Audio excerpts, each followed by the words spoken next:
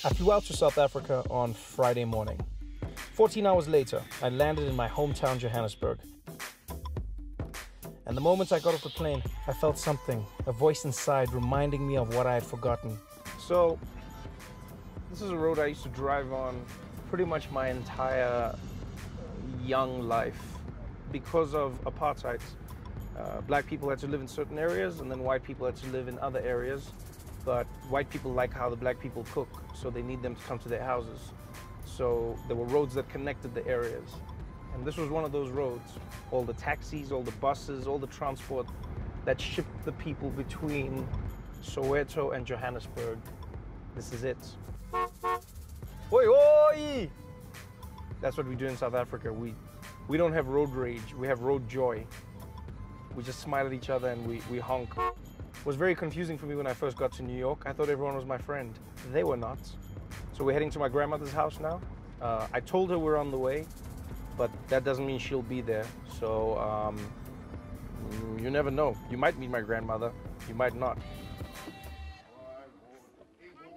Ingutu. Ingutu vele. So, welcome to Soweto. This is where I grew up. This is where everything goes down. And yes, we walk in the streets. We played in the streets. This was the playground. This is where you hung out with your friends. This is where everything went down. Sanbonani! And your neighbors scream when you walk by. That's what we all do. What's amazing about this place is that nothing's changed. In a good way. It's like a museum, that's what it is. And we're here at my grandmother's house. Welcome to it. This is where I grew up. This wall was a lot taller when I was younger, but let's see if she's here. So this is where I grew up. This was the driveway.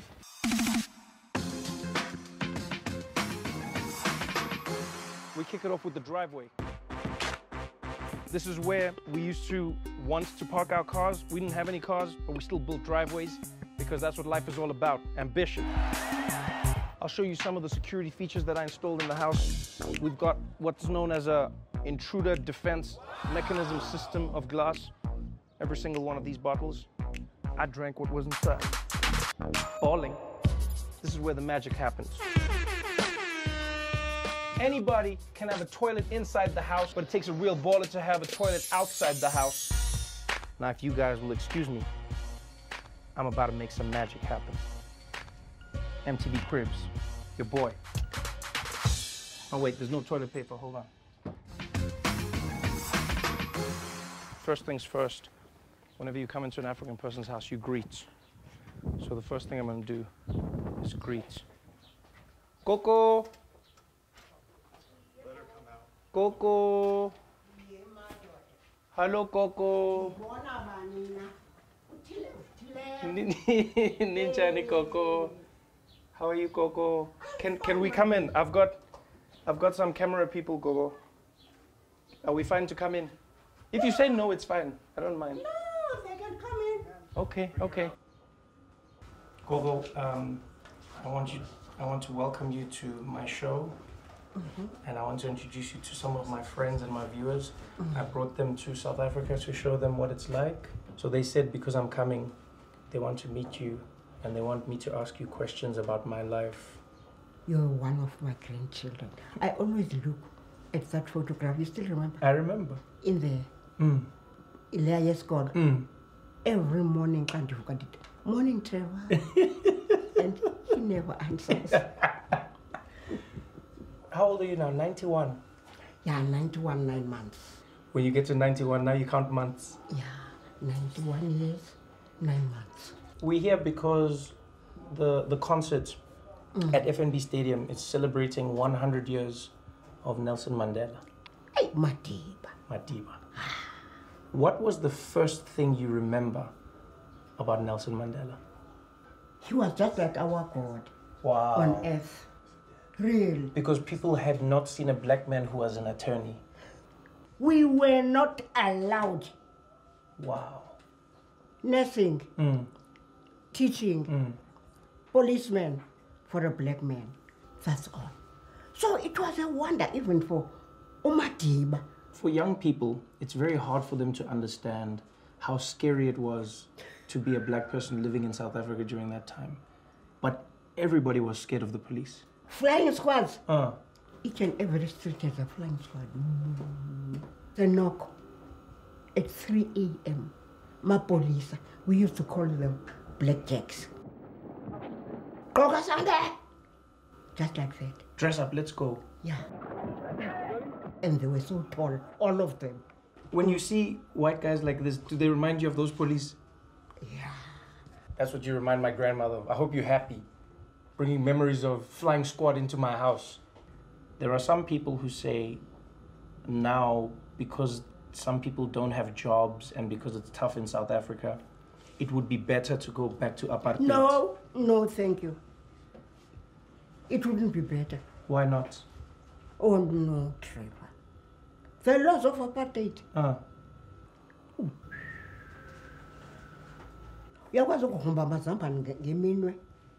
Do you know what it's like to dig for potatoes with your hands? In the farms, no pay. And then if one of these people working here dies, and you still plant potatoes on top of that someone. You're digging for potatoes with your hands, and if somebody dies from exhaustion next to you, you dig a hole, you put them in that hole, and then you carry on digging those potatoes. What was my contribution? How was I fighting apartheid? Not knowing. Not knowing? You are a kid. But you were born a crime. How could you fight apartheid? But I told them that I was an apartheid hero, Coco. I wasn't. When you were with me here, oh, Trevor, you gave me a tough time. Why did I give you a tough time, Gogo? Because we wanted to play in the street, and I knew the flying squad was going to take me. So if I was playing in the street, the police would have arrested me? Yeah. You know, there were kids who never knew what a white man was. So they thought I was white?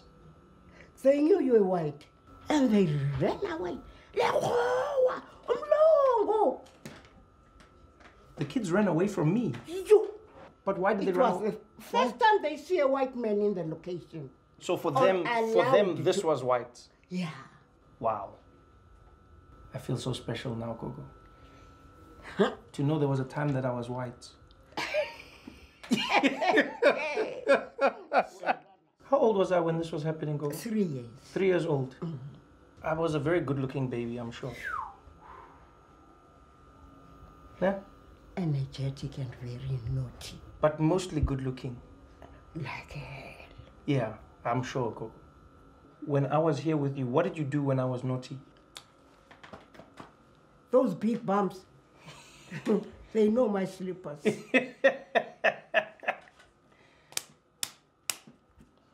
Who was naughtier, Gogo, me or my mom?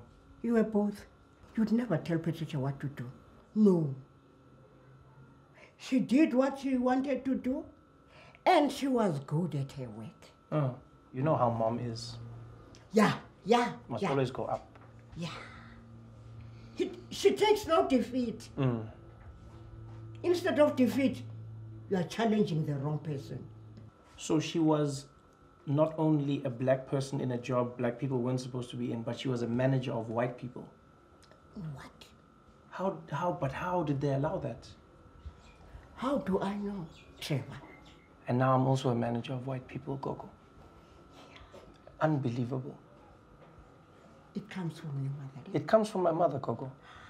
Do you know I'm a manager of white people, Gogo? You don't say. I'm telling you, Gogo. The white people who work for me. It's a pity because I don't even wish to see where you stay. Flying over the sea like this? No, not for me.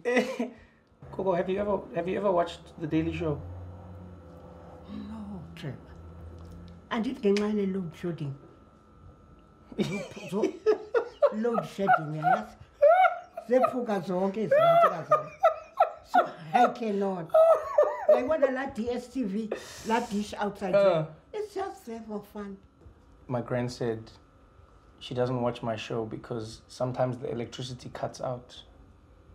Which is a very plausible excuse and a nice way to let your grandson down. No, it's not letting my grandson down. Even yesterday we had no electricity. No, I hear you, Gogo.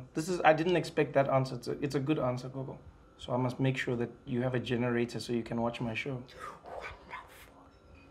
Okay. And then if you teach one man generator. Who fits the generator? Okay, so I must get someone to fit the generator also. I think so. Okay. And I look the park, I look now with the STV. Oh, and then I must also fix the cable. Okay. I feel like I've been tricked into doing a lot of things for you to watch my TV show, Gogo. At Bongi's place. Oh, wow. Thank you for having us, Gogo, and thank you for letting me bring these cameras. And thank you for sharing these stories with my friends. And thank you for being amazing. You've brought so many friends. I've brought too many friends, Gogo. You guys must leave now.